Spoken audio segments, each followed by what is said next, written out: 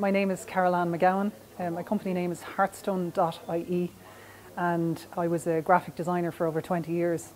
I experienced some deaths within the family, and I realised then that there was a real need for an artistic looking headstone. So it started my adventure and the New Frontiers journey as well. I had first-hand experience because I was a customer, and I realised the need that was there, and I experienced the sales process as well.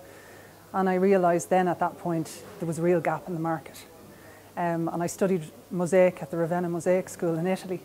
And you know, the durability and timeless qualities of mosaic has been proven through generations.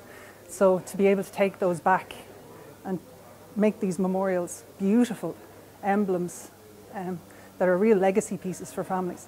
And there's been a great response to it. New Frontiers Phase 2 was a real reality check for the business, particularly on the business planning side of things. And some assumptions that I had made about the business, they had to be proven or disproved.